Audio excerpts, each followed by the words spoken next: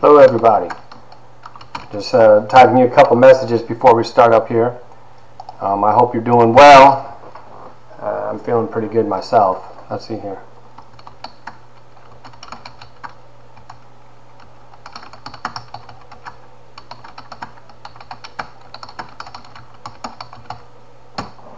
Alright everybody, I know that people are signing in. Let me just give you a little bit of background before we start. You see I'm all buck. What I'd like for you to do is I'd like for you to submit questions as I'm answering questions. I will be making announcements through this week. The reason I talked about how busy I was last week, simply because I got it done. I'm going to submit for a $1 million grant in the fall to open up a new charter school down in Homestead in Florida City, allowing athletes the opportunity to pursue college and drive down levels of violent crime down in the region, particularly in Florida City, which is right now a hotbed. But in any case, I will be giving you announcements through the week, so that more like probably expect the announcements Wednesday and Thursday, just to guide you through the end of the semester. I know that some of you are really concerned about grades and all that. I'll be grading things after Wednesday, Thursday, Friday, Saturday.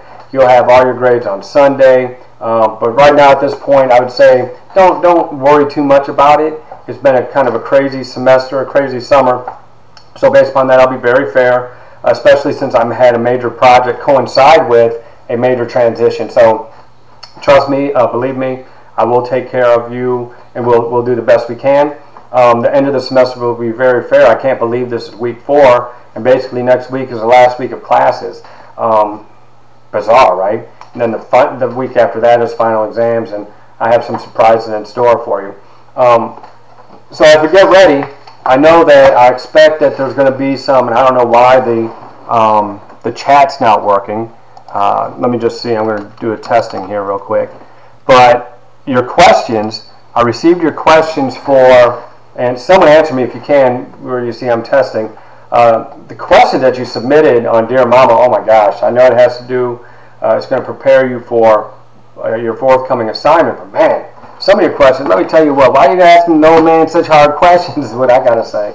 I do expect for some people to be tuning in from Facebook and other places based upon, a lot of people have actually read this particular book. So I'm just going to kind of free flow through it. If you are able to submit to me a chat question, please do. I may not get it because it says up here that I'm unable to connect to chat, which has been very frustrating. As a matter of fact, I'm going to get in contact with YouTube and find out why there's any kind of problems this way.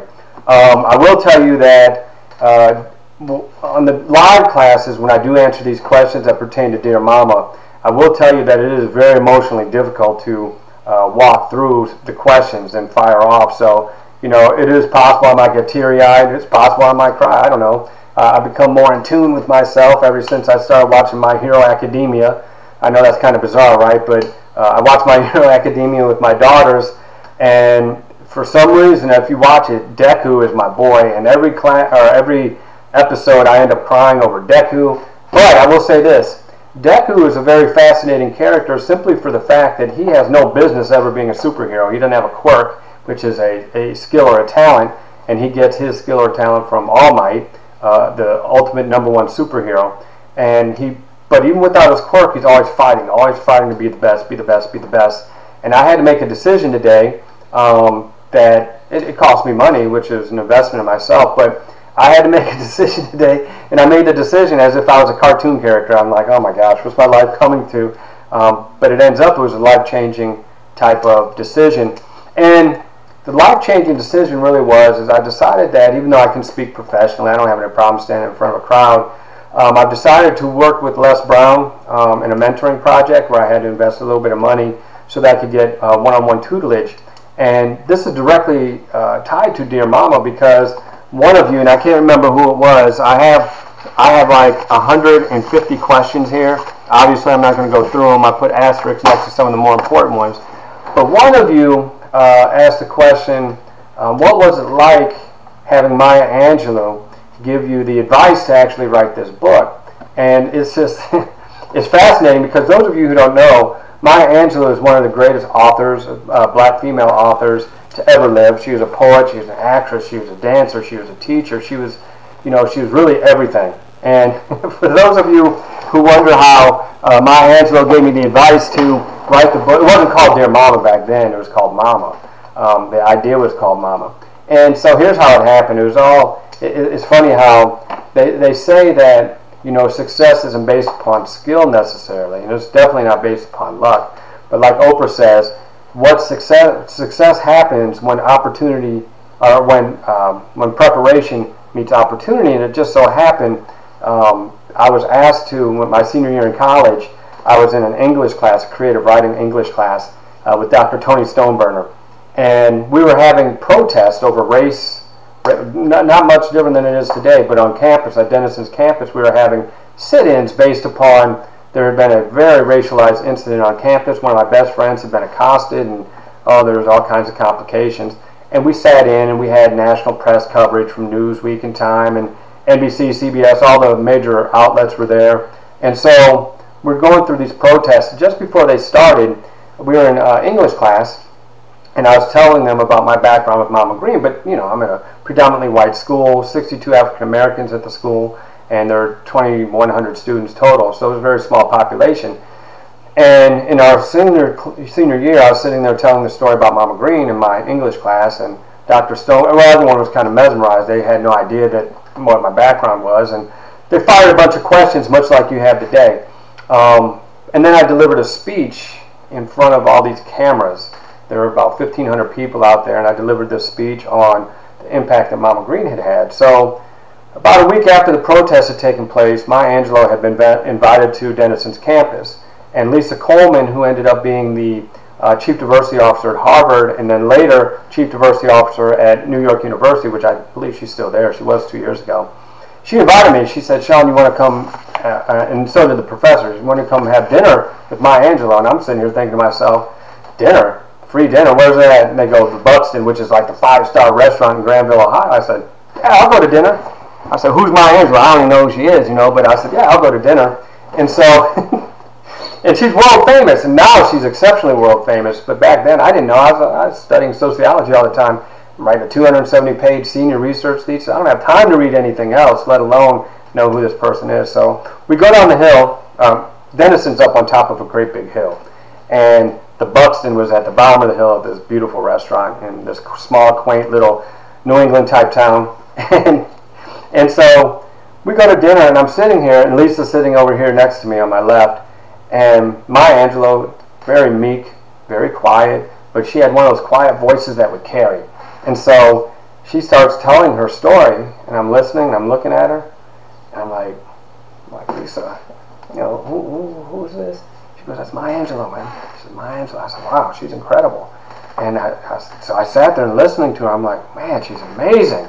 And while I was sitting there listening to her, and she's a world-class author, right? If I could write like her now, I'd be proud of myself. I've written 6 books. I can't touch her. So anyhow, well, the 6th one I just finished over the weekend.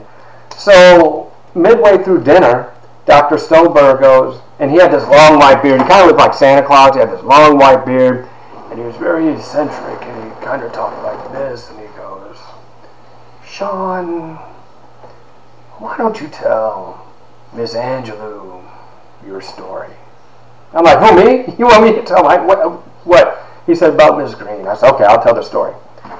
So I tell the story about Mama Green, and Maya Angelou, she sits back in her chair like this, and she looks at me and she goes, "Mr. Schwanner," she goes, "that's a fascinating story. You need to write a story about Miss Green." And I look, I'm like, okay. I said, all right, someday I might do it. And so in 2016, I was literally in one of the darkest places of my life. And I didn't really know where to turn. Things were imploding. I was having some issues as to whether or not I wanted to stay in Miami, all kinds of stuff, personal stuff, which that's a whole nother issue. I'll talk about that in my last book, which is God at First Sight. So I said, well, I'm walking down the busway, and I say to myself, and I remembered one of Mama Green's sayings, and some of you asked about this, if Mama Green were in my life, would I be here? And the answer is my life would be vastly different. I wouldn't be in class with you, that's for sure. And so I'm walking down the busway, and I'm having real challenges. And all I could keep thinking was, she used to tell me every day, Sean, you have $1 million personality. Never let anyone take that away from you. Nobody. And I'm sitting here saying, okay, never take that away. Never let anyone take your personality away. So I opened up my phone, and I tape recorded the quotation. And the next quotation, because somebody asked me, what are the 3 most important lessons that I learned from Mama Green? And you've heard it before. The first one, and this is a social problem, right? Hate is a social problem. Negative judgment, which is called prejudice, discrimination, etc. The very first thing that I learned that was most important to me for, who was this? Maria, was never hate, never judge. Never judge someone unless you've walked in another's shoes, and if you haven't walked in their shoes, they can't be judged.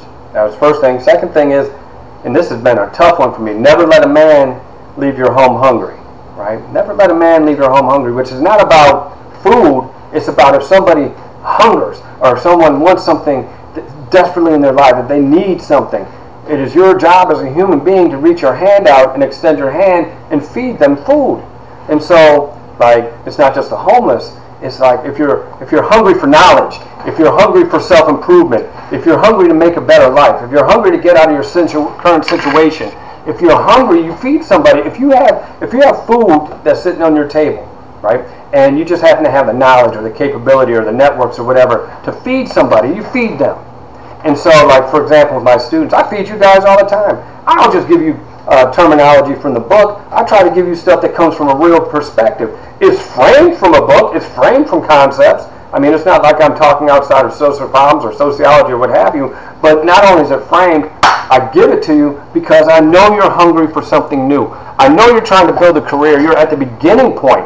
And based upon the fact that you're hungry to move on and move up, I give you the food. That is my knowledge, my experience, so that you can eat and internalize it for yourself, right? So never let a man leave your home hungry. And the last thing is you have $1 million personality. Never let anyone take that away. So I start tape recording. For those of you who asked me the question, why did you write this book? Was it a hard process to write a book? What I did was, and I did the book wrong. If I had to do it again, I'd have completely done it in a different way. It would have been basically the same, but I'd have came at it differently. So what I did is if you go through the book, there's 186, 187 quotations, right? The things that I put in bold, like, you know, I'm too old a cat to get scratched in the ass by a kitten. I love that, right? Irma Jean, what did she used to say? She used to say to me, what did she say? Irma Jean will give a dog's ass a toothache, right? Where did that come from? You know, never trust a snaggletooth bastard. But that one, never trust a snaggletooth bastard. That one, by the way, was one that probably saved me from a grotesque sexual assault that was thwarted because I was taught if you can't trust a snaggletooth bastard. In other words, you can't trust other people. And she used to say, and your parents probably said the same thing, never open the door for a stranger. But she went a step further and she said, never open the door for a stranger or for anybody you know. The only people you open the door to is me, Daddy Green, Leo, her son Guy, Irma Jean, and your mother. Those are the only 5. Other than that, nobody comes in your home. And as it turns out, before I was sexually assaulted, which was a bizarre situation, the person that did that had come to my house about 2 weeks earlier, and I knew who he was. He was my mother, friend. And so he said, hey, can I come in? I got this game for you. It's a football game where you press the buttons and the little dot just runs up and down and you're trying to go up the field. Very simple game. And I wondered, he'd bought it for me for Christmas, and then when my mother wouldn't marry him, he slammed it down on the railroad tracks and broke it, which broke my little heart. Well, he came back later and said, hey, I bought you one. It wasn't your fault. Can I come in and give it to you? I said, nope. He said, but you know me. I said, yeah, I know you, but you can't come in, right? I said, my mom will be home in about 3 hours. You can come in then when she's here. And as it turns out, it was a God-saving grace that she had taught me to never trust a snaggletooth bastard. So all these sayings that I had remembered from her, I started lining them up. So when I started writing the book, what I did was I would take one of the quotations, then I'd write a story of what it reminded me of. So I'd write a story around the quotation. then as I started writing so many stories, 187 quotes in a different story, now they started blending into each other. They started smacking into each other. Then all of a sudden, it became an absolute monstrosity, and I had to reorganize it. It took me 2 months, well, about 2 weeks to reorganize it.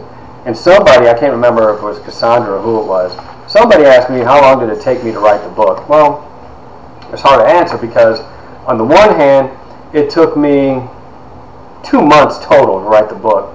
It took me about 2 months to edit it 8 times, so it was about 4 months. But in between time, let me tell you something.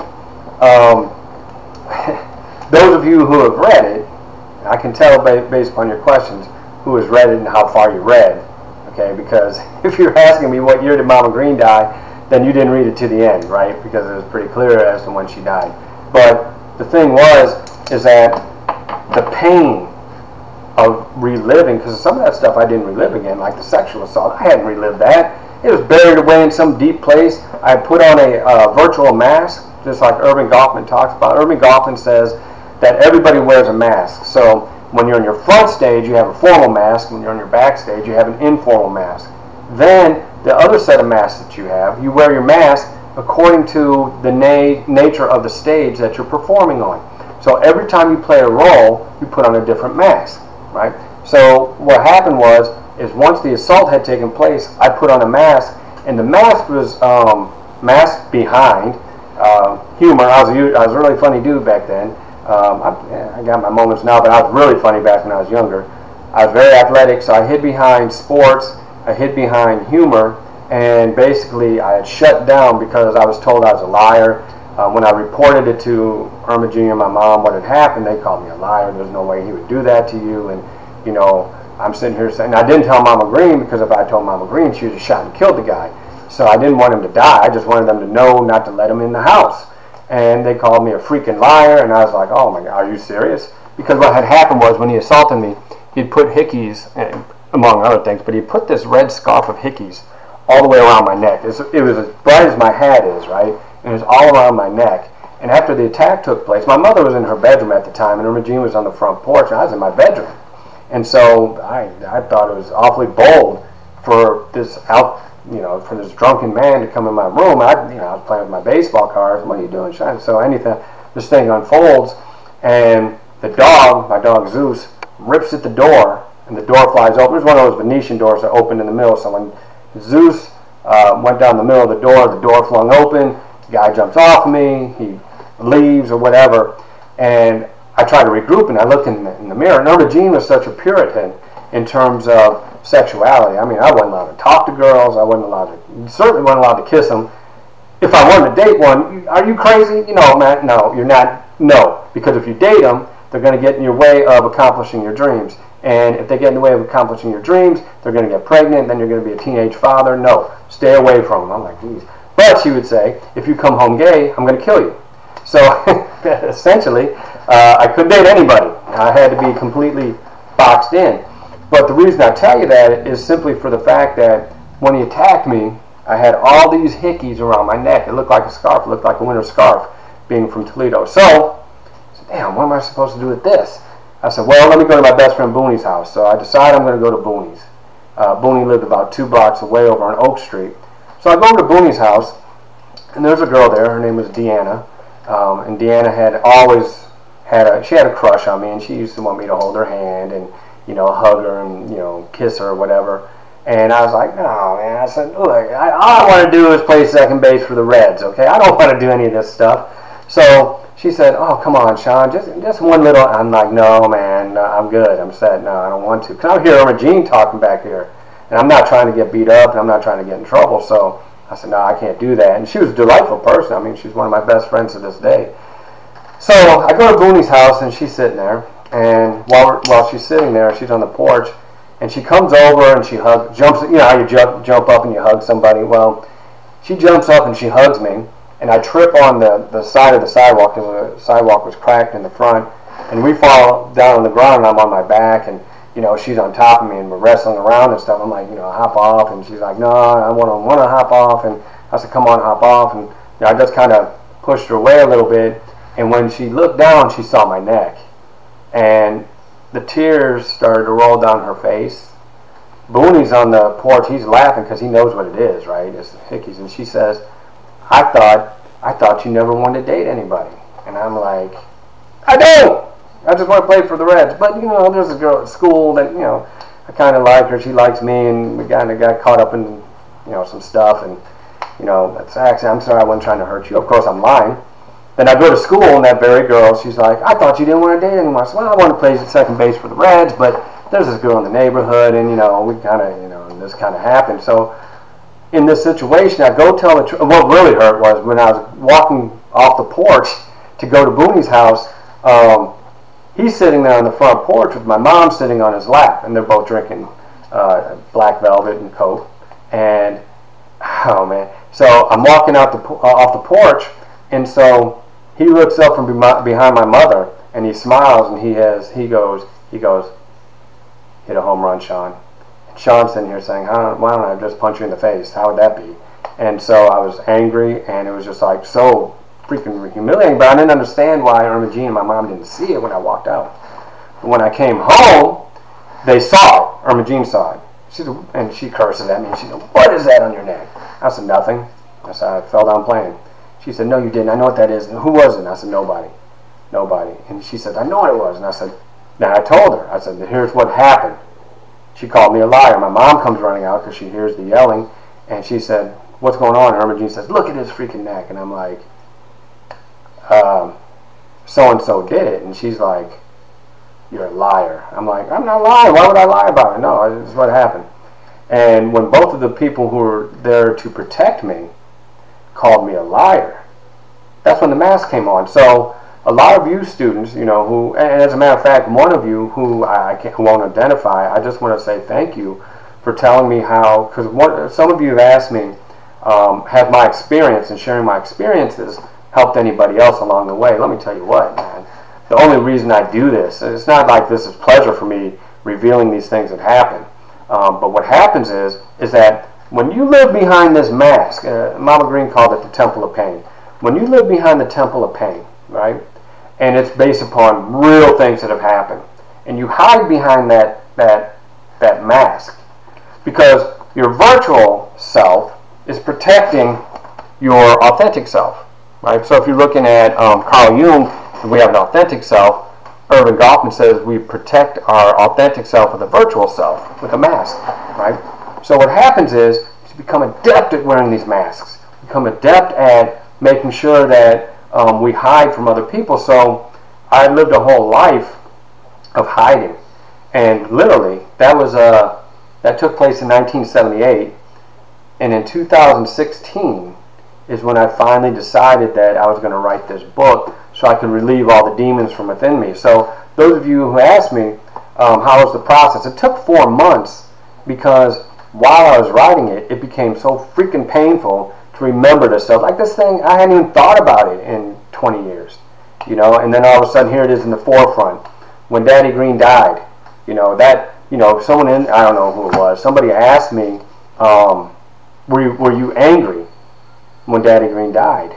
Because those of you who read through the book, you will know that Daddy Green and I were exceptionally close. We were best friends, and every night he would feed me cheese, and I would sit on his knees, and he would tell me, these stories about growing up in the South and why he came up north and what it's like to work and what it was like to live through World War II, where they gave you rationing cards, where you couldn't just buy what you wanted in the store, you had to have a rationing card so you could go get food, and you know, all these kind of things, how hard it was to get work, etc.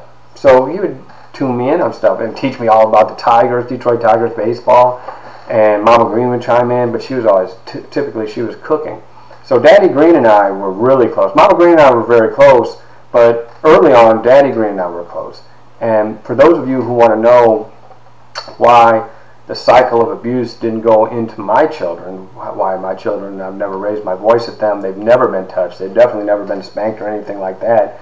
And the reason is really simple, is because Daddy Green was my mentor as far as being a father. And what I learned from him is that you can be gentle, you can be loving and caring, and if you do it in a consistent and respectful way, you don't have to spank a child to get them there. I know a lot of you want to debate me on that, and you know, there's a place and a time for it. However, what it turned out to be is that he was teaching me that there are alternative scripts, going back to Goffman, there are alternative scripts that men and women can read from. And I was taught that I didn't have to read from a violent script if I ever had children of my own. And so I worked, but I was afraid now, don't get me wrong. I was petrified to have children because my house was so explosive. And just to clarify, my mom didn't spank me every day, okay? My mother did love me. My mother was cold, but she loved me. But she didn't spank me every day, but when she did, it was explosive. And when she did, I didn't know if I was going to live or die. It didn't happen all the time, but when it did happen, as a little boy, it was a petrifying experience. And then I had these two other women who threatened to kill people in front of me, not kill me, but kill other people. And it's like, whoa, man, these are some tough women, right? So Daddy Green was this man that said, you know, there's alternative methods for men to be fully men without having to be violent, aggressive, and strong in the traditional sense. And so I took in these messages. So around, what was it, 1974. Yeah, it was 1974. It was November. He died on November 2nd, 1994, or 74. And what had happened was he had had a stroke. He went to go get a physical, and when he went to get the physical, he was sitting on the table at his doctor's office, and the doctor said, "Leo, you're doing great. Go ahead and get dressed, and we'll check you out or whatever." And so while he was getting dressed, leaving the doctor's office, he literally had a stroke on the table, and they couldn't resuscitate him. He had had a massive stroke right there in the hospital. And that was in October, early October. So Mama Green called me, and I was playing with the kids in the neighborhood, and Mama Green called my house, and she said, "Baby, Daddy's had a stroke." And I'm little, I don't know what that means, right? I know what it means, but because he had another one, but I don't know what it means. I'm like, oh my God, is he okay? And she says, I don't know. So what happened was, for the next 3-4 weeks, Mama Green stayed at the hospital constantly. And I was always in the waiting room, and Gloria, Mama Green had a son. His name was Leo. And his wife's name, she was a Caucasian female, her name was Gloria. Right? And they had just had a baby, Jason. Jason was way too small. I mean, Jason's deceased now, unfortunately, as a matter of fact, which is sad. But so we would all wait out in the waiting room at St. Luke's Hospital in Toledo. Well, it's actually in Maumee, but we'd wait at St. Luke's Hospital, and Gloria would take me down to get caramels and some candy and chips and stuff like that. And I was a little entrepreneur back then, and I'd be drawing these pictures of these stupid horses, and I'd be selling them to people out in the waiting room. I said, "Hey, well, you want to buy this horse?" They'd give me like a nickel or something like that. I said, "Oh." So next thing you know, I said, "Hey, would you like for me to draw something for you?" "Yeah." I'm a horrible draw. I can't draw now, let alone back then. So I draw a little horse's head. They say, "Oh, that's wonderful. I get a nickel." So I walk home with a little money. But every time Mama Green would come down to give us an update, I'd say, "Hey, Ma, tell Daddy Green, tell him I said hi. I want to come see him." And she said, "Okay, baby." So she would go up there, and then I said, "Did you tell him I said hi?" And she said, "Yeah, baby, I told him you said hi." "Did he say anything?" She said, "No." And then a couple weeks went by, and she said, every time I tell him that you're trying to say hello, he tries to open his eyes. And I'm like, "He does?" "Yeah, I think he can hear us. I think he can understand us. But I know that I think that if you could talk to him or whatever, he would come out of it, and because he's trying." And I said, "Okay, Ma." So I started begging my mother. I said, "Mom, please let me go see Daddy Green. Please let me go see Daddy Green." And, because he's on tubes, he's in intensive care, he's in a place where little kids aren't supposed to be. But I begged her, and I begged her, and I begged her, and I begged her. So finally, on, I think it was like Friday, November 1st. Oh, God, November 1st. That's the date of my life-changing event. That's the day my mom tried to kill me, but that was in 1981, 7 years later, November 1st. Anyhow, so Friday, November 1st, the nurses and the doctors give me permission to go upstairs to go see Daddy Green. And so here I am. I'm so excited to go see him, and my mom said, "No, we can't have him go up there right yet. I need to get him a coat. He's got to get a new coat. I'll get him a coat this weekend, and then he can go up there." I'm like, "A new coat? So why do I have to have a new coat to go see Daddy Green?" I said, "Let me go up there. I can save his life, Ma. I can save his life." Let me go up there and say hi to him because he'll live. He'll live, and I want him to live. No, baby, let me get your coat. You can go up there on Monday. I said, Mom.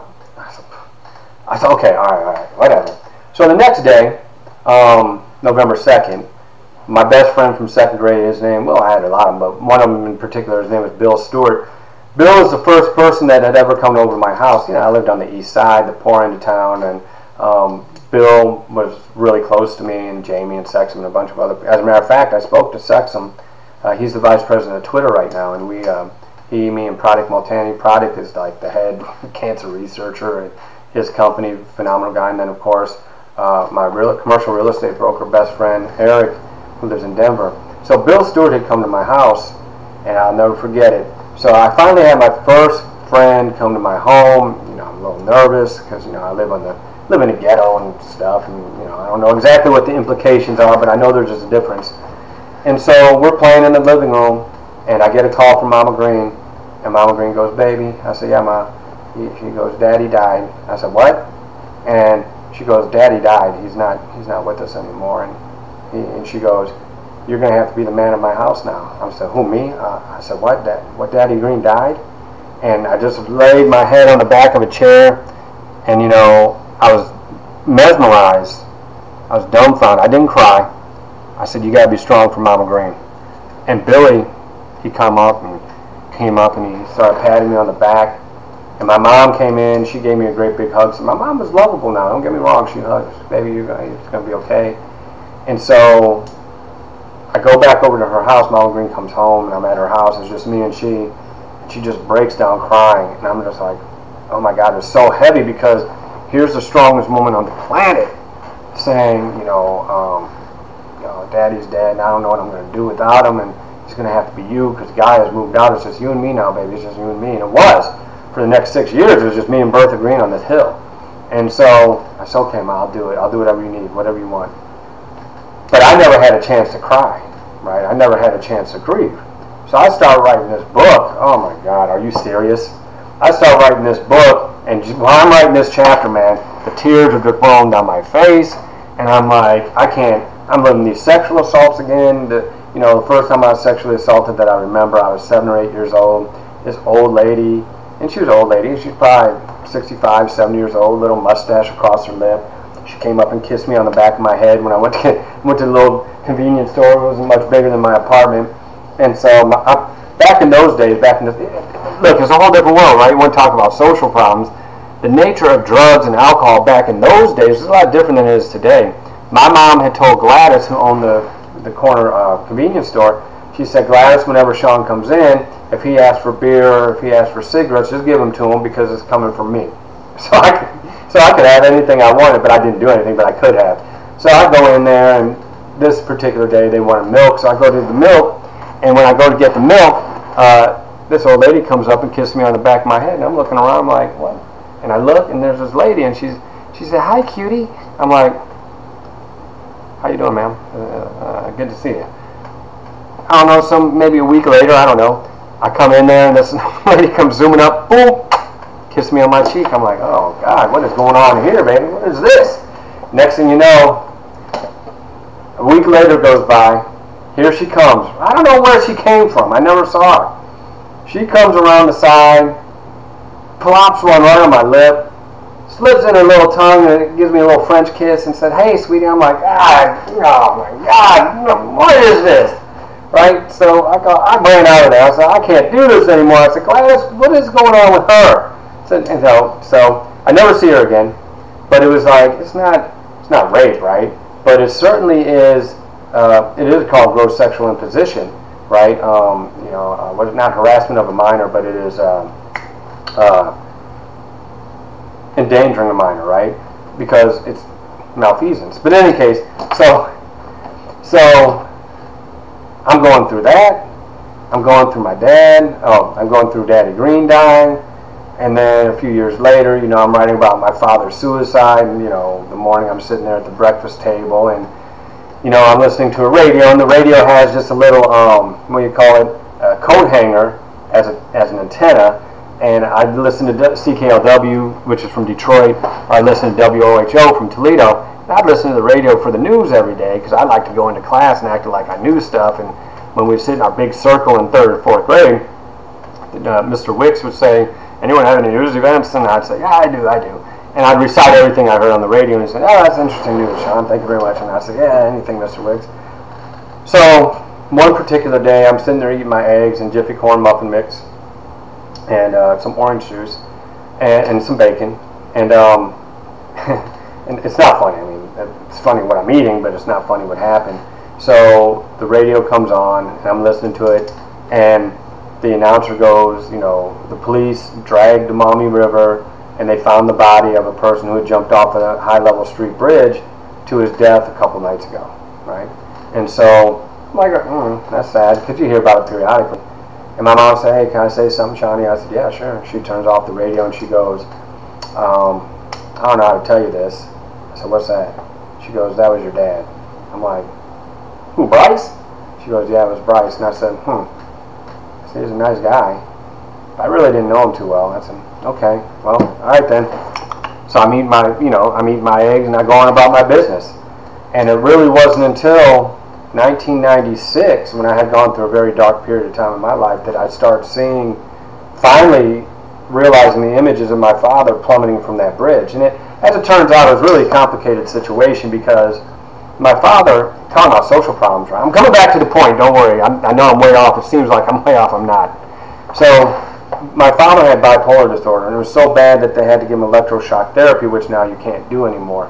And so he was a musician, and one of his best friends was Stevie Wonder. You know, you've heard of Stevie Wonder, the song Superstition.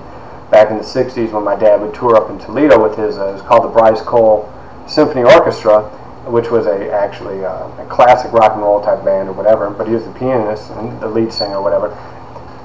And so he was very musical, but he had bipolar disorder and he was an alcoholic. So he was in and out of jail. He was on probation actually when I was born, and he fled. He was an absconder, which I ended up doing research on. He absconded to Florida, where he disappeared, because when my mother was pregnant with me, his wife was pregnant with my sister, who was about 2 months older than I am.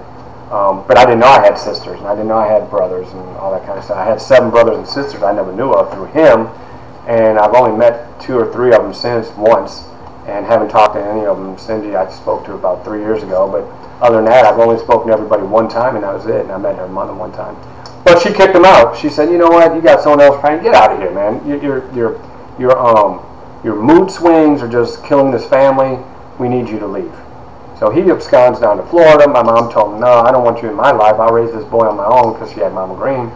And so when I find out that my stepfather has jumped off, my dad had jumped off the bridge, I said, dang, that's messed up. My dad committed suicide, right?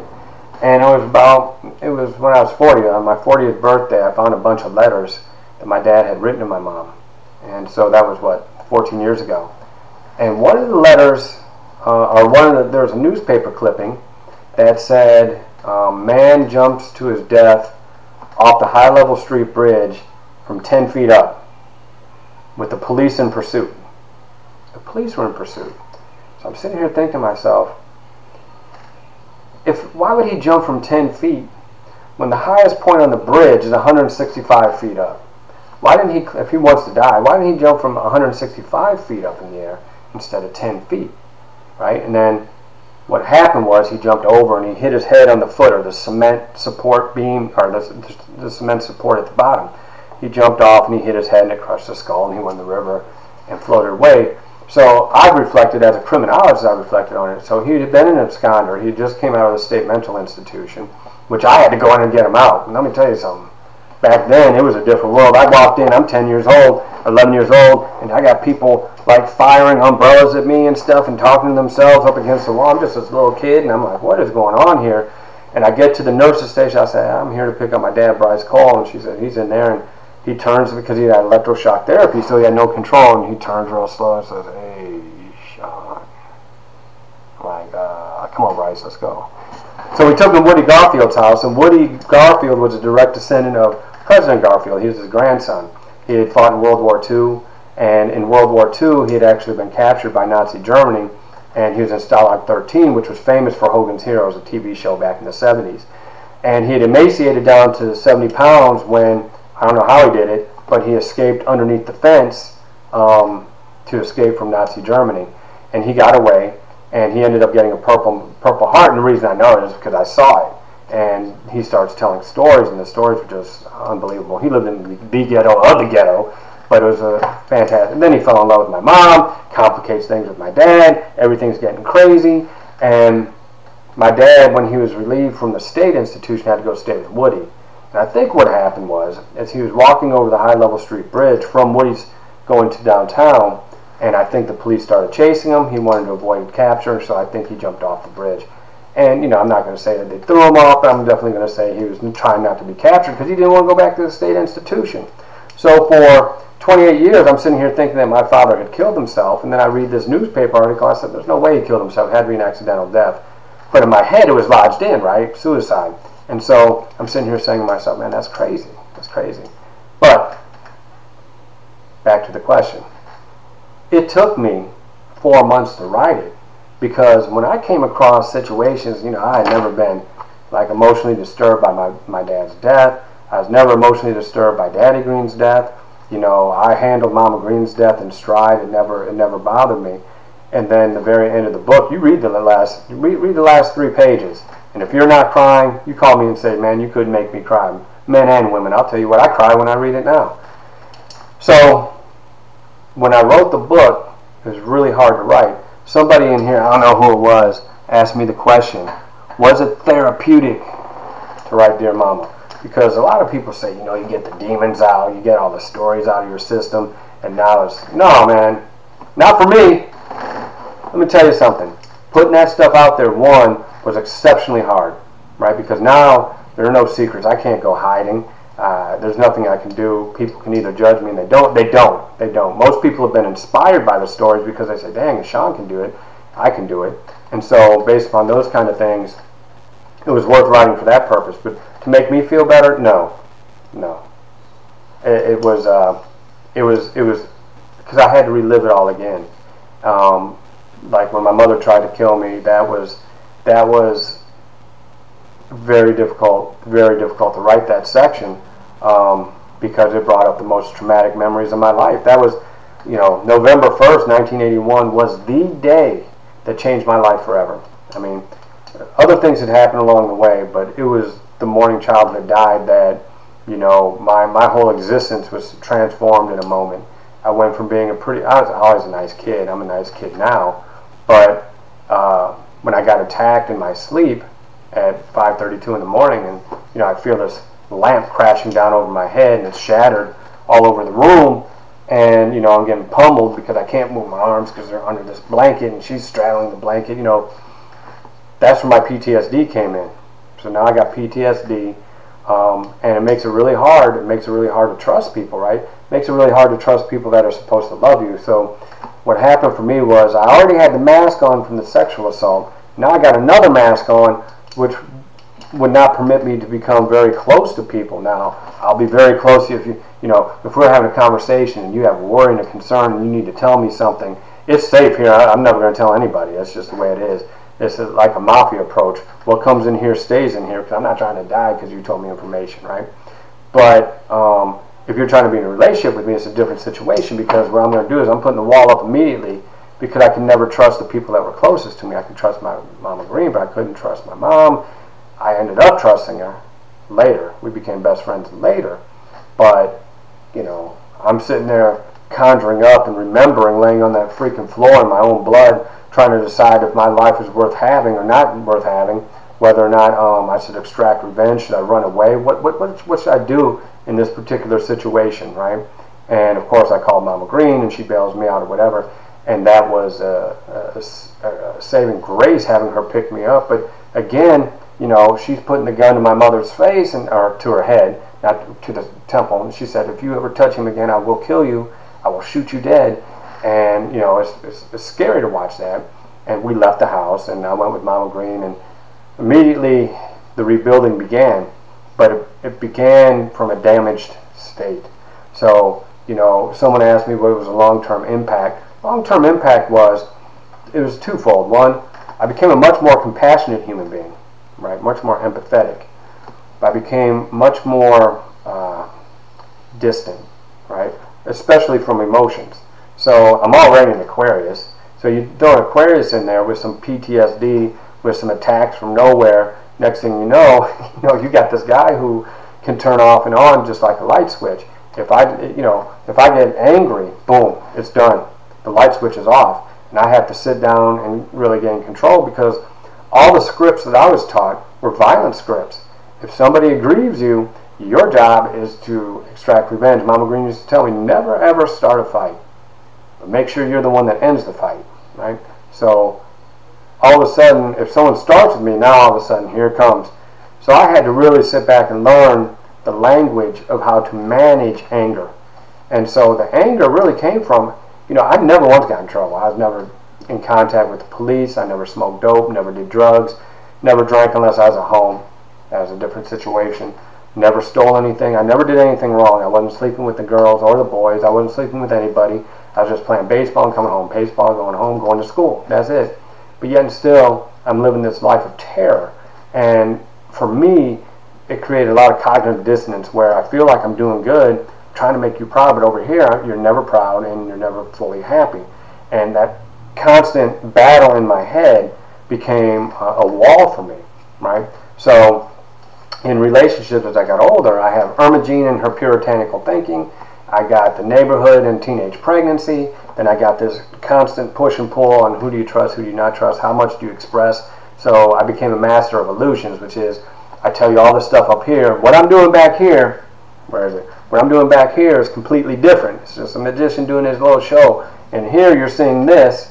You see this? I tell you everything about my life up front, but you don't know anything about going on back here.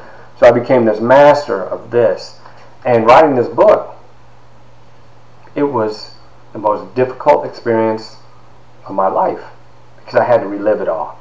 And I decided to do it for the fact that I thought it would make other people's lives better. Because at the end of the day, the thing that I always realized is I made it out of there, right? I became a great dad.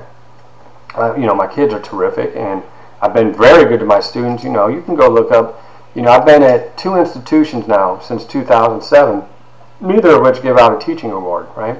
So from 1988 through 2004, what's that, 14 years? Well, do the math, Sean. 88 to 2004 is 16 years. So in 16 years, I received 7 teaching awards, right? I was a top teacher 3 times. I received 4 other awards. I was a national runner-up at McDonald's for the National Diversity Teacher of the Year Award, and had numerous nominations where I came runner-up for awards I wasn't even eligible for. Like I wasn't runner-up, but I was nominated for Professor of the Year at Ohio State, even though I was only a teaching assistant, which rarely happens. When I was at University of Louisville, I was untenured, and when I was untenured, I was runner-up for distinguished professor, and also for the Trustees Award, which I wasn't even eligible for, but things happened, and I was the runner-up. And so I was really good at what I was doing, and then for the next, 13 years, I teach at institutions where, they don't give out teaching awards, so, who knows what would have happened. But what the important part is that what I've been able to do, and I wasn't going to become a teacher. Someone asked that question. How'd you become a teacher? Why'd you become a teacher, and how'd you end up in Miami? I didn't become a teacher because I wanted to teach you guys. I had a full-time job offer to go work for the Philadelphia 76ers in public relations, because I worked with the Sixers in '87 during Julius Erving's retirement season, and they had offered me an entry-level position if I wanted it when I came back in the fall of '88. And so that's what I wanted to do, because I knew that because of my abilities, right? I'm a pretty smart guy at times, and because I knew sport, you can't tell, but I knew sports inside. I was cold, man. When it came to sports, especially the coaching end of it, forget about it. A genius when it comes to that. You think I know criminology and sociology? Forget about that. Sports, boy, that stuff just clicks in here, man. It's a whole nother level. But in any case, so at the end of my spring semester, my senior year in Denison, we have a guest speaker come into our introduction to sociology class. Her name is Sean McEntee, and she talks. Now, I was already a teaching assistant at Denison. When I was a senior in college, I was already, an assistant, and I was lecturing in all the classes. So I was already getting experience teaching and grading and everything that you do. And so she comes in and she's talking about the virtues of Ohio State, full ride scholarship, and they pay you $730 a month to get your degree. And I said, I get paid $730 a month because I'm only making $150 a month now. I said, dang, I can $600 more dollars. I can do that. I said, I love to teach, but I don't know. I don't think I'm smart enough to teach at the college level. I certainly can't teach people who are my age because I was only 21, you know. And I was like, nah, forget it. And Tavakolian, Bachram Tavakolian, who was the teacher of the class I was an assistant in, he goes, what do you think, Sean? I said, that's not for me, man. I said, I want to go work for the Sixers. Bachram, I'm not interested. He said, why not? I said, well, one, he said, high school or college? I said, neither one. I said, definitely not high school. Too much energy for me. I said, but college, if I was going to teach, I'd teach college level. He said, well, why don't you? I said, one, I can't teach people my age. I said, how am I going to get the respect from people my age to teach them? And secondly, I said, I'm not smart enough to teach. I said, I'm not smart. He said, GD, Sean. He said, it's not just the concepts that make people a great teacher. I said, what are you talking about? He said, there's nobody I've ever met, all the TAs I've had in 25 years, who are more comfortable with themselves and can insert themselves into a teaching scenario. I said, what? He said, your stories will bring students and they will gravitate to you, and the concepts that you bring in about like institutions and masks and scripts and symbolic interaction, which we've talked about all that today, right? Your ability to blend all that together with real life scenarios, not only will you be a great teacher, you will change lives along the way, right? So how did I get into it? It was an accident. I didn't become a professor. It was never a goal of mine. I was like you. I didn't like doing homework. I did it. I didn't like doing homework. I hated the library, but I went every day. Why? Because I had to get out of the ghetto. I knew that the best way for me to get out of there, not to have to be in a place where I was going to be desecrated, where I was going to be denigrated, where I was going to be insulted every single day because of my masculinity and all these kind of things. I said, the only way out of there is to move out through this way. So I went to school, and I did the best I could do. I had grown up surrounded by brilliant people, the most brilliant on the planet, but I didn't feel like I was one of them. So I went to college, or I went to grad school, completely accidental. And how did I end up in Miami? That old saying, you have $1 million personality, never let anyone take it away. At my last employer up in Kentucky, I had a guy, he was a great guy. Great guy. We were friends. But I do things a little differently, you know what I'm saying? I don't follow any rules because if I followed rules, I never would have got out of Toledo. And so I had to always adapt doing things differently than others because Mama Green always said, believe in yourself, boy. If you can see it, you can believe it, you can achieve it. And you don't have to play by the rules of everybody else. And Len Jordan used to tell me, that was my advisor at Denison, he used to say, your job is not to sing the song that everyone else tells you to sing. Your job is to sing the song that you were meant to sing. And so I said, okay, I'll do things my way. Now it's worked out. I'm kind of a pain for supervisors, but he kept telling me, a cat has 9 lives. You've used 2. I said, okay. Then he started saying, a cat has 9 lives, but you've used 8. And I won't get into this story because it's not pertinent to Dear Mama, but an incident happened related to my position. I was a director of international studies. And, well, actually, I was talking to a friend saying, I should have a raise because I'm doing 5 jobs. I'm teaching 36 classes a year. I'm the director of this program. I'm doing job placement. I'm doing housing. I'm teaching their classes. I'm picking them up at the airport. Every time an international student comes in, I'm picking them up. I'm finding their homes. I'm doing everything. I'm doing 5 people's jobs for, $92,000 a year. And I said, I deserve $150. Someone told him what I said. And he turned around and said, hey, I'll give you a choice. You want to be a teacher or a director because you can't be both. Said, all right. So that night, I took a $32,000 pay cut with 2 children, a wife who wasn't working, and a house that was overpriced. And so I said, okay. He thinks he's going to steal my personality. I said, I'm not afraid of you. That night I went home and found a job offering at Miami-Dade College. Applied to it. 3 months later I had the job offer. And my buddy who created the Culinary Institute downtown at Wolfson campus was already here, and he said, if you ever get a chance to teach criminal justice at Miami-Dade, you come down. Why? Because they're going to treat you with respect here, so you don't have to worry about that. I said, okay, cool. Got the job offer. I was gone. It was as simple as that. So Mama Green gave me the strength to do things that other people might not do. Here's this woman. She grows up in an abusive home, terribly abusive home. And hers. And some of you ask, well, why didn't she run away? Because Bertha was a protector. And her little brother and her little sister were too small to be protected from Dank. So she absorbed all of Dank's venom to protect her sister, her mother, and her brother, even though she might be 10, 11, 12 years old. So she wasn't going to run away. And what happened was she should have been broken. And in some ways she was. I mean, he stole from her the purity of her nature because she was one of the kindest-hearted people. Never let a man leave your home hungry. Are you serious? She used to go down to the railroad tracks, bring people up and feed the homeless at her house, and then say, okay, you got to go. And we would sit there and we'd have dinner with the homeless and feed them, and she'd give them a drink or whatever, and they'd go off on about their business. And they protected the outer perimeter of her house. I mean, there's a lot of underground type of stuff taking place, but she never turned her back. She was always caring. She raised Jerry, who was another person that was kind of displaced by his mother, Leo's best friend. And so she was always of that kind heart, but he made her so mean and so stern that you couldn't cross her. You better never cross her because she was going to come after you. And she wasn't the one to play those kind of disrespectful games. You can't play those 8th, 9th grade games with her because she will stomp you. And so she had this incredible strength over here, but over here she had this incredible warmth. So for me personally, she gave me all the warmth. Now, there are other people who are jealous because she gave them the strength. But she gave me the warmth. But with her warmth, she gave me strength, right? I never had to worry about somebody hurting me, although I got hurt all the time. But they weren't going to hurt me in front of her because the family that still exists, they have told me on several occasions that their Christmas parties, their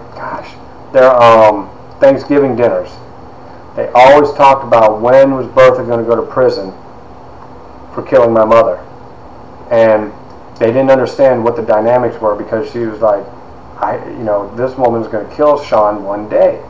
And she wouldn't, and her brother R.L. at one of the Thanksgivings or Christmas dinners said, why can't she keep her hands off that little boy?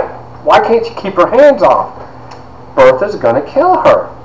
And so, I grew up not feeling like she cared, my mom that is, but I knew she did, but she had to learn through Bertha how to do it.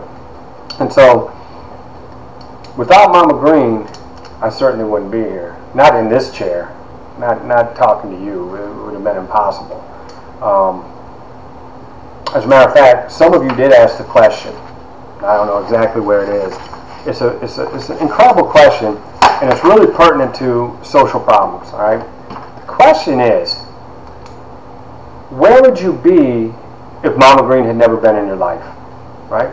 So it's a hypothetical question, right? Because she was in my life, and this is where I ended up. Then I want to come back to the very first question I received because it's the one that fascinates me the most. Well, where would I be? Right? I ask you all when I have students who are in a live class, I say, okay, had Martin Luther King been born 5 years earlier, 5 months earlier, 5 days earlier, or even 5 minutes earlier or later, whatever, would he become Martin Luther King? Right? It's a great question. It's a philosophical question. Would he become who he is? Would his natural proclivities and tendencies have taken him to a special place, or would every single minutiae of interactions have taken it in a different way? Did every single possible thing, as it happened, bring him to become famous like he became? Or would he be different? I personally feel like, had he been born 5 months earlier, or 5 weeks earlier, even 5 days earlier, definitely 5 years earlier, he wouldn't have been the Martin Luther King that we know. He probably would have been great at what he did because of his capabilities and his temperaments. But everything kind of unfolded as it did because of the situations that presented themselves throughout his life. Right? I kind of think that he was what Oprah would say is a success story because it's when opportunity meets preparation. He was always prepared. He was a brilliant man. But we don't know what the opportunities were all along the way. We don't know what meeting, because he didn't just become the speaker. He was chosen to lead the movement because the movement knew of this bright young speaker at Ebenezer by nature, right? But he was the right personality type to lead that particular movement at that particular time. So, if Mama Green were here, there's about 3 outcomes that could have happened. One, she always told me that when I was little, my mother probably would have killed me. She probably would have shaken me to death because her stress and temper were so strong. Not that she didn't love me, because she did, but there would have been an emotional outbreak either because of alcohol or because of anger or because of financial stress. She said I would have died. All right, so whoever asked that question, I probably wouldn't be here. But if I did survive it, because I was a very nice little boy. Oh my God! You go read the Amazon reviews, and you'll see that my baseball coach Jim Wallace, didn't even call himself Jim Wallace. Go read what he said. He said Sean was the most well-mannered young man I've ever met. Right? Because because I didn't want to get beaten down. So I always made sure that I did whatever I could do to make sure my mom was proud. So 1, I don't think I'd have made it. 2, I know I wouldn't have been born because she didn't want to have me. She wasn't prepared. So Mama Green stepped in, and that's the reason I was born, is because of that. But had I been born, I'd have been adopted out. Right? So I'd have had step-parents or foster parent, or what do you call them? Adoptive parents. So I'd have had adoptive parents, and who knows what would have happened then? Who knows where I'd have lived? Because if I'd gone to a different school, things would have been different. If I lived in a different neighborhood, a different house, whatever, things would be different. But let's say, for example, that everything would have been fine and my mom kept me. Well, my mother wasn't trying to buy a house. Irma Jean convinced my mother, you need to get a house for your son. Because she lived, you talk about the ghetto, man, she lived in the ghetto when I was born. Mama Green got her the apartment, and it was only temporary, so she didn't have to live. They didn't want my mom to live in the pizza parlor. My mother was living in the basement of a pizza parlor in the storage room when I was conceived. And she had been there for like 1.5 years or 2 because it was directly across the street at Gino's Pizza, for those of you from Toledo, right across the street from former Maumee Valley Hospital, which became MCO. So she was living in the basement, and Mama Green and Daddy Green were like, you can't have a baby living in the basement of a pizza parlor. You got to have a home. So they got her an apartment over on the West End in a really good. And after 3 weeks and 1 day, and that's the big statement, when she was able to go back to work, that is when I started living with Mama Green. I was 3 weeks and 1 day old. And I learned about race, definitely learned about social inequality, racial inequality, economic inequality, unemployment inequality, the value of education. So I was learning about the value of institutions by living them. I learned about hate by watching it. It's really hard when you're a little white boy and then you want to go in Pizza Hut and sit down, but Irma Jean won't go in because she doesn't want to be stared at because she's black. Or you go into the grocery store and everyone's saying, they start staring at you and they're looking at you and they're laughing, or they're saying things and they're saying negative things. They're calling Irma Jean and Mama Green names. They're calling me names. I go to the playground, they call me names. I put them in check. I was a little boy and I put them all in check, and they're like, that little kid is clever. It was scary, because they were calling me a very particular N-lace name, and I fired back at them. I said, if that's what you're calling me, and you're calling me a lover and everything like that, and I said, I love you. What does that make you? I said, the very thing that you're accusing me of being, or what? I said, does that mean I shouldn't like you? And they just stood there and looked at me, and they stared at me, and they're like, okay, all right, I can't deal with this kid. Which was great, and I always thought I was, just like everybody else. And when I ran into the guys in 2017, they were like, Sean, now you were never like us. You had something that we didn't have, and that was you just had this mind, and we knew you were going to be a doctor someday. And I said, I didn't feel that way. They said, yeah, but we saw it. So your question is, would I have been me? I had intelligence, but we don't know if it would have been realized.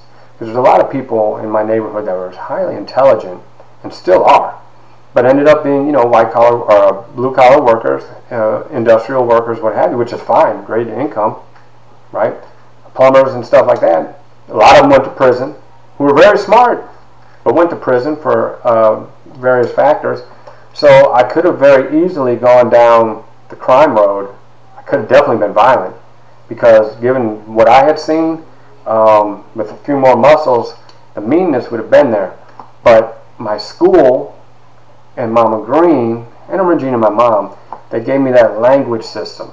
They gave me that professional language system that buffered me from the street language. Because I understand all the slang that you're going to throw at me, I used to be able to speak slang. I can't anymore because I'm older. I'm not in that world. But when I was, you better believe I could speak it. I definitely could understand it. I still can understand it. But I was professionalized. And that professionalization is what opened the door into this academic world that I live now. I got that offer to write that grant, not because I'm inherently smart about understanding violent crime in Florida City. It's because I lived it, I understand it, I got the concepts for it, and I can express it, right? So that combination is what got me out. And then what got me up was Mama Green always taught me how to persevere, be persistent, and be patient. That's that stupid ball on the wall game, man. Standing there for 3 or 4 hours a day, throwing a ball off the wall until I could field it 100 times and throw it to first base. And if I missed one, I had to go and start all over again. So I had to get 100 in a row, throw it over, and then I had to throw a stone up and hit it with a broomstick. I had to do it 10 times until it went out in the field. And if it didn't go in the field, I had to do it again until I could do it. Man, that might take 8, 10 hours a day. So you have this little kid playing this stupid game by himself until he could do both tasks. And it wasn't that it taught. I had great eye-hand coordination as a kid. My eye-hand coordination. You ask the guys from the east side, they knew I had eye-hand coordination. I could shoot the ball. I could throw. That was great. My coordination was fantastic. I wasn't big, so I couldn't hit for power, but I could hit for average. So I had all that. But what it taught me wasn't what was important as far as becoming an athlete. I could have been a GM for the Sixers. That would have been no problem because my brain worked that way. But what it did give me was the discipline, the drive, the ambition to be ceaseless in my pursuits of greatness.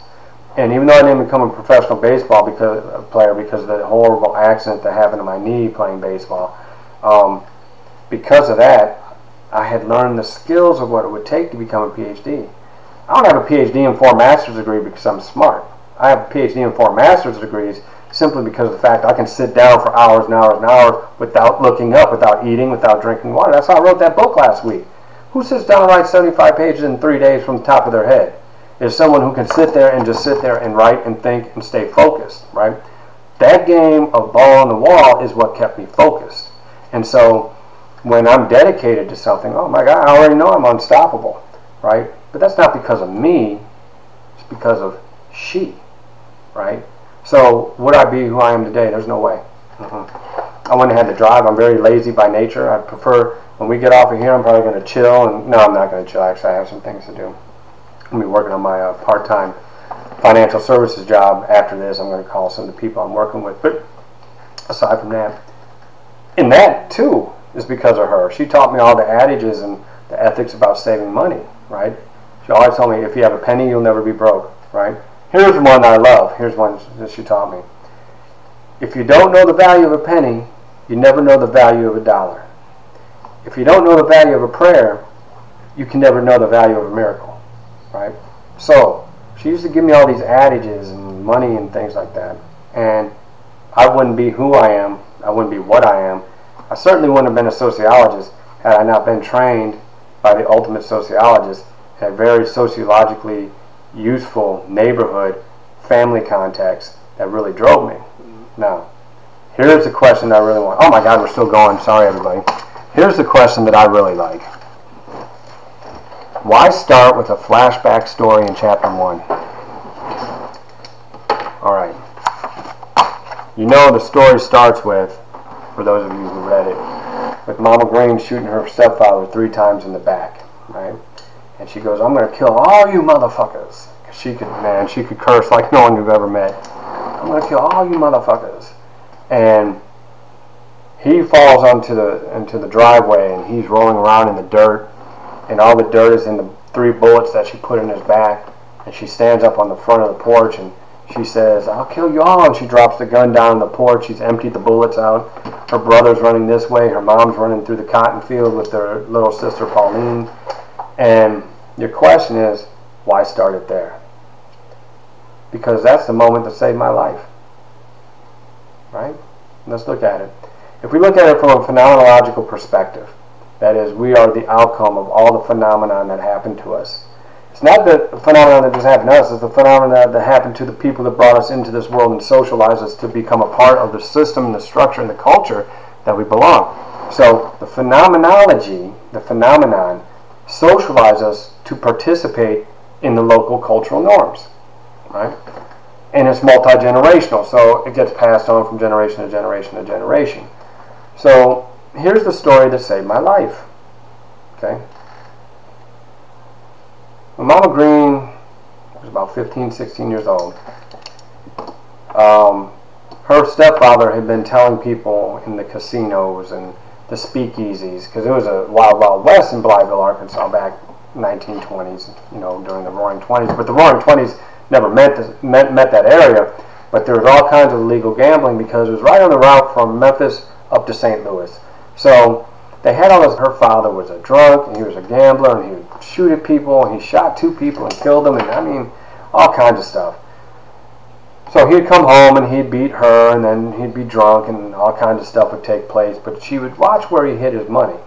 All right, so she would steal the money, go to the grocery store, and buy cheese and things like crackers, and she and her brother would hide the cheese and the crackers in the hay out in the barn so that they could eat, so they could have food. And so she would go to the grocery store, but the owner of the store was in the casino or the speakeasy, when her stepfather had said that he someday is going to have to put that stupid little in her place, even if he might have to kill her. And so the store owner, he loved Mama Green. He loved that light that she had, that kindness, that gentle personality, that soul that she had. So when it was getting really bad in the household, he knew it because the stepfather was telling everybody about it. So what he did was, he said, "Bertha, here's a gun." Oh, and I don't know his name, but Mr. Anonymous is why I call him that. So Mr. Anonymous gives her a gun. And he goes, "If you ever need to use this gun, use it. Defend yourself." And so she hid it in her bedroom. And one day she's baking a pie in the kitchen, and they didn't have windows back then. Or they had windows, they didn't have screens. So a chicken flies in through the window and it lands on the pie crust. And it starts pecking around the pie crust. And Bertha was big and strong. She takes the chicken. She's already bare knuckle boxing with her father, right? Knockdown, drag out fights. She throws the chicken out the window. It snaps its leg. It breaks its leg. And it's doing a little circle, right, in the driveway. And Mr. Dank comes home. "Bertha, what happened to that chicken's leg?" "What chicken are you talking about? I don't know anything about a chicken's leg." "Bertha, what happened to that chicken's leg out there?" "I don't know. What are you talking about?" "Bertha, who broke that chicken's leg?" "I don't know what chicken you're talking about." "I know you broke that chicken's leg." She turned around and said, "Emmett Everett, if you said I broke that chicken's leg, then I broke the chicken's leg." So he pulls out his switchblade, and he flips it out. And he comes at her, he's ready to cut her across the throat. She picks up a cane-bottom chair, boom, hits him across the head. The chair shatters, a cane-bottom chair, which is part of the story, evidently a very valuable chair today as an antique collector, shatters the chair over his head. He falls to the ground. The knife goes flying across the kitchen floor. She jumps over him to run into the bedroom to go get the gun.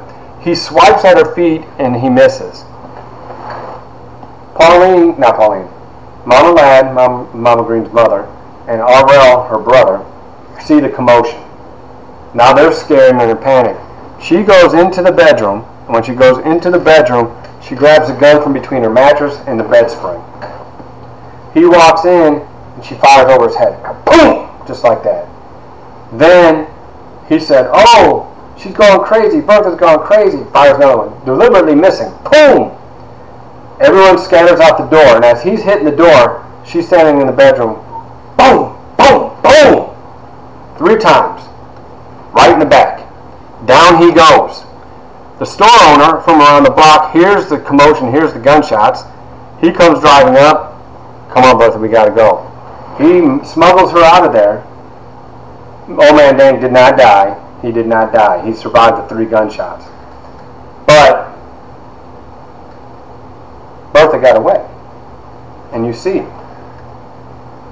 if Bertha doesn't shoot her stepfather that day, and she dies, when my mother's pregnant what would that be, 40 years later, 45 years later, No, it's not, 40 years later. When my mother's pregnant 40 years later, there is no Bertha Green to intercede on my mother's decision. If Bertha Green doesn't shoot her stepfather back in 1920, 1921, Sean Schwanner is not here. So why do I start the book there? Because that book, that story, is the proverbial, if a butterfly flaps its wings, I don't know, in California, it will create a tsunami in Japan. Because the accumulation of events will transform the world in which you live. For me, I've had 20,000 students now in my career, 18 to 20,000, somewhere in that range. I've taught almost 500 classes, right? 500 sections of classes. 65 different types of courses. And just think, she doesn't shoot her stepfather. There's 18,000 students who've never been introduced to me. There are people who are in domestic violence, dating relationships, or marriages that don't get out. There's 10 students, maybe more, who want to commit suicide, but don't because they've had me as a teacher. That's 10 lives directly, right? There are people who are looking for jobs. There are people who, have gone homeless. There's people who have all these situations that have happened. There are people who have given up on their college dream, but they take my class, and all of a sudden they say, I can do something different. Mama Green doesn't shoot her stepfather. I'm not here. I'm not here. My impact on Japan by flapping my wings no longer takes place. So when I take a look at this particular story, it's more than 1 million, right? People write these kind of books all the time. But the reason why I think it's so important is because I have this adage, there's always hope in the darkest place, right? So I have this tour that I'm trying to initiate called Hope from a Place of Darkness. My mother came from a place that was dark. Bertha came from a place that was dark. I lived in darkness off and on. But it was from coming from that darkness that I learned how to shine the light that lives within me. Now, I deal with my own dark, right? Because how could I not? I mean, I saw some crazy things. I experienced crazy things. But inside of me was this little boy who was taught every single day to believe in yourself. You have $1 million personality. Never let anyone take it away from you. And with those two things alone, it always gave me the strength and the courage to confront danger, questions, change. So when I take a look at what's in front of me, I'm very fearless. I'm not afraid of anything. Right? I'm not afraid of death. I'm not afraid of, I don't want to get tortured, but I don't like pain per se. I'm not afraid of death. I'm not afraid of change. I'm not afraid to confront situations, because at the end of the day, there's nothing that you can do to me that would be worse than what I saw coming up. Nothing. There's no way. So, given the fact that I was a powerless child in a powerless situation and overcame that, believe me, I can overcome anything. And so, when I tell my story, right, because that chicken in the pie crust story, when I tell that, and then you get to understand who I am because of that story, and my own story, with her strength and her adages of wisdom, it allows people to know that you can overcome anything, baby. There's not much that you can't overcome. You might need the support, emotional, physical, financial, whatever that may be. You might need that support. It's very hard to do it on your own. I know I could not have done it on my own. I couldn't have done it without the boys at the playground. The very same ones who beat me up were the ones that held me up. I couldn't have done it without Bertha. I couldn't have done it without all those teachers in school. I couldn't have done it without my mom. I couldn't have done it without Irma Jean. Couldn't have done it without the Bannings, without the Reeds, without the Katzners, without the Stewarts, without the Hayjays. I couldn't have done it without all these families. It's as if here's one little boy who's afraid of the world that's in front of him. And all these people that don't even know each other radiate to this little glow that emanates from this little boy's little heart. And they raise him up. And they protect him. And all the messages get reinforced.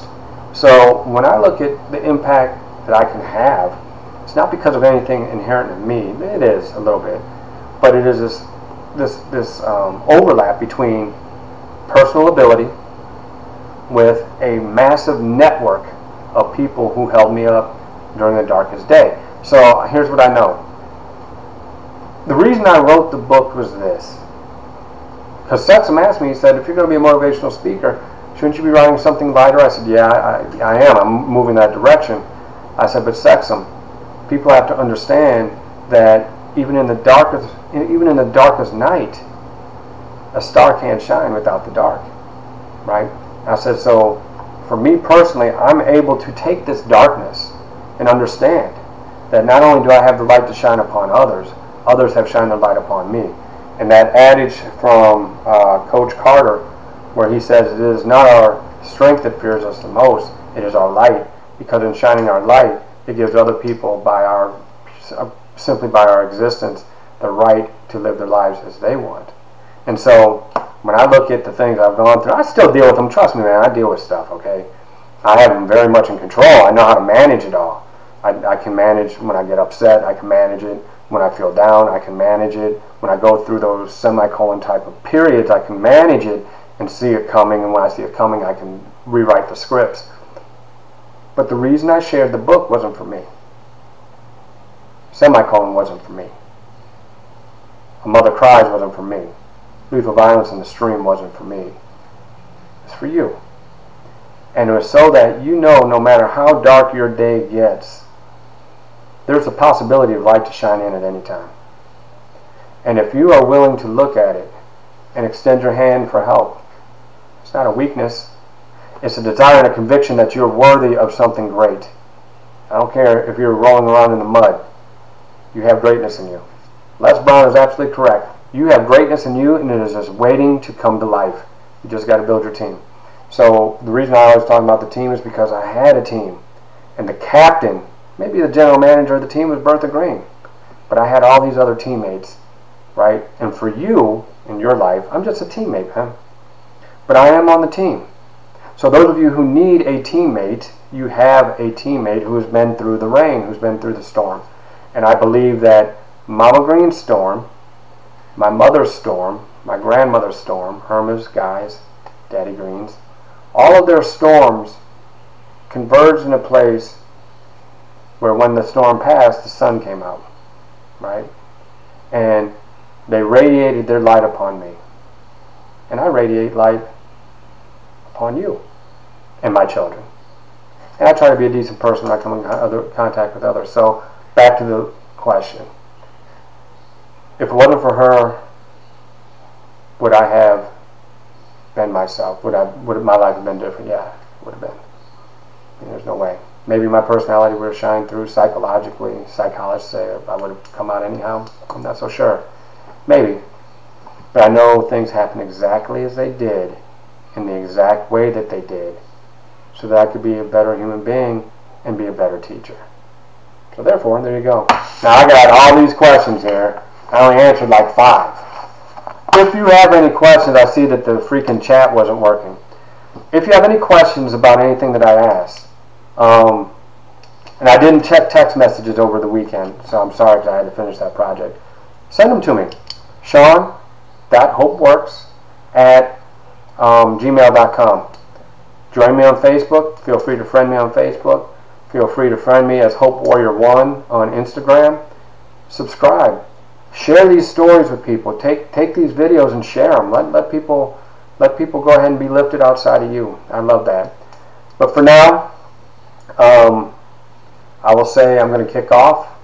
Next week's video is going to be really important because next week's is specifically designed to give to you a gift of how to be financially free.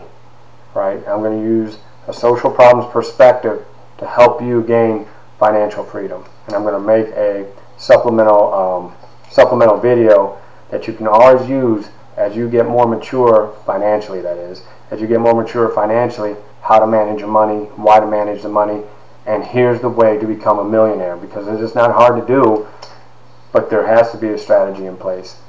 Well, everyone, sorry the chat wasn't working again. We're going to have to contact YouTube about that. I hope this, let me know. Send me an email over to HopeWorks, Sean.hopeworks. Let me know how this was today. But for now, let me let you know that the one thing I learned from Bertha Green was love is the light. Love is the answer. And at the end of the day, I do love you all. And even though we haven't met, I love you. I'm giving you my best. And I hope it makes an impact on your life. Have a beautiful day. Have a beautiful couple days. And we'll have a live stream next week. Bless you. Thank you very much. Watch the announcement board. Probably Thursday, Friday, I'll give you some updated announcements. And I'll start grading some of your work. You'll have the grades by Sunday. And you'll be able to move forward. Take care, everybody.